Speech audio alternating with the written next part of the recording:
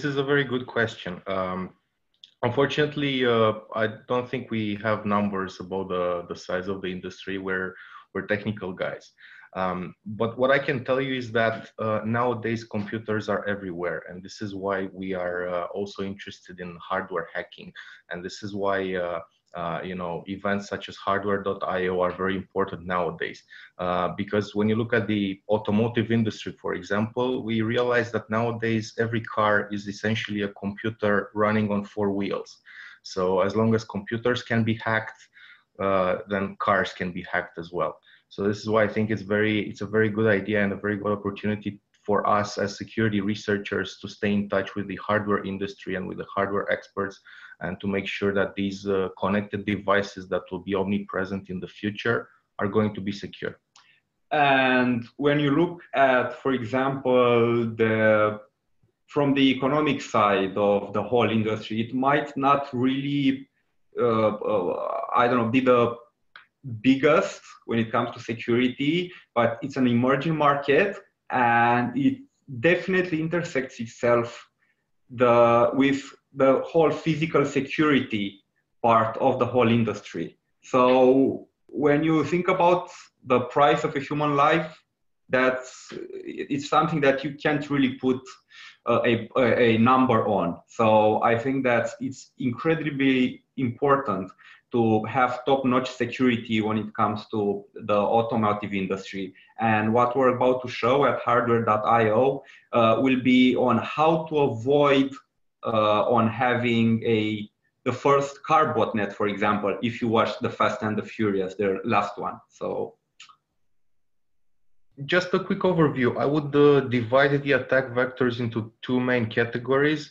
I would say there's attack vectors that require physical access, and attack vectors that require a remote presence. So something like connecting to the car through the internet or through other communication interfaces. I think both of them are very dangerous. Actually, the proof of concept that we're going to be presenting is a combination, is a mix of what can be achieved by an attacker when he combines a little bit of physical access, like having physical access to the USB port, plus a little bit of hacking and scripting and remote access kind of attacks. But when you think about it right now, a lot of cars have Bluetooth and other kinds of wireless technology, and the interest right now isn't that big when it comes to auditing these kinds of systems. So you never know what will come up in the future, or how you're going to find exploits from a couple of years ago, like Blueborn, for example, in modern computational systems that are embedded inside infotainment systems. For example, the first thing that comes into my mind is the whole, how is it called?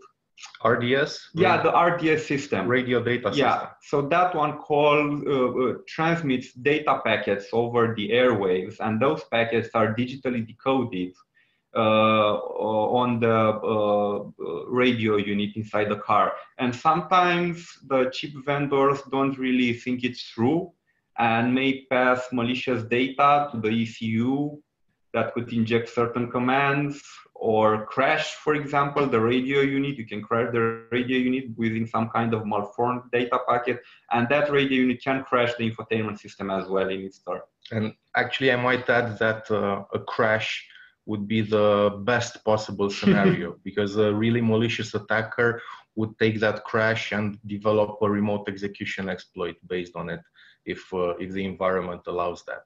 So this is why, sanitizing every input and trying to build security on every level of the roadmap of a hardware project is something that we would like to see in an ideal world. And unfortunately, what we are seeing in the automotive world right now is that all of these systems are designed by engineers, by very good engineers, by very experienced engineers, but they are engineers that never designed the system that was connected. Because up until recently, these infotainment systems in cars were isolated from the environment.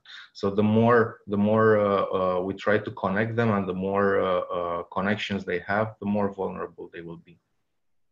It's a denial, But I would say it's, let's say, a lack of experience on some automotive makers when it comes to security. It's an area that some of them are still trying to understand, and this is why we're trying to take every opportunity, such as the event that you're organizing, to spread the word and to raise awareness.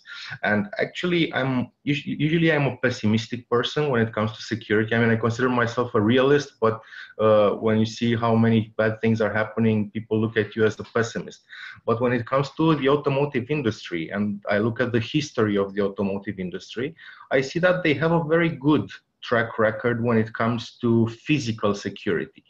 Things such as airbags or stabilization functions of the car, or seat belts, and all of these things are mandatory, right? When you buy a car, the law tells the manufacturer that they should do everything that's possible to ensure the physical safety of the passengers.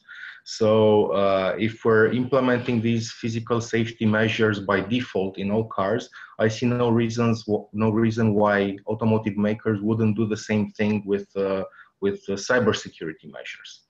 Yeah, I think that right now they're not really understanding on how a cyber attack would translate directly into a physical threat. It's all fun and games until somebody loses an eye. So I don't think that we're going to get that much coverage until we're going to have the first real crash produced by a hack. Not any kind of bug or anything, but by a hack. Right now, we're basically trying to do baby steps. So we're trying to get out of our bubble. So when it comes to security, everybody notes to themselves and to their peers that all code is vulnerable. We should invest more into security, but nobody is actively trying to go towards the vendor and go towards the field that you're trying to secure, like in this case, the automotive industry, and actually try to go to auto shows and get in touch with vendors over there and present to them what's working and what is not working when it comes to infotainment system. So we're trying to get there. Yeah, I think that's a very good point. Most of the security research that is being done is being presented inside the security community or the security echo chamber. So this is why events such as hardwear.io are very good platform for security researchers to mix and to mingle with hardware engineers and embedded engineers.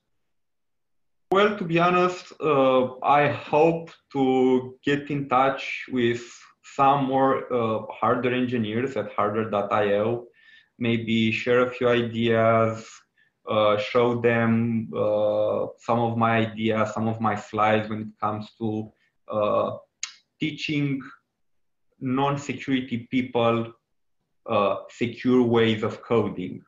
Because right now, when you're a developer, they just teach you in schools why you should be avoiding a buffer overflow from the point of view of a project manager, because that introduces bugs in your system and your software will crash and you won't deliver. But it doesn't show the point of an attacker when you basically are missing out an overflow or a null pointer or anything like that.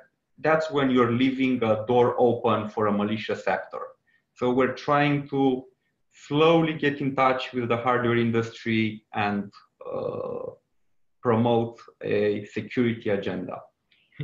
The short version of that is that we want to have fun and make the world a safer place.